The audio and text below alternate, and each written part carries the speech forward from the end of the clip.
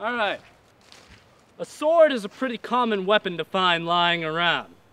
These are very effective only if you chop at the head or neck. You need to remove the entire head to stop the zombie. Once again, you need to get close enough to use this weapon. This is a problem, but it is also a very silent weapon, so it will not attract any unwanted attention from other zombies. You need a lot of training to use this effectively, and if you try it without the proper training, you might find yourself in trouble. Let me demonstrate how to use this correctly.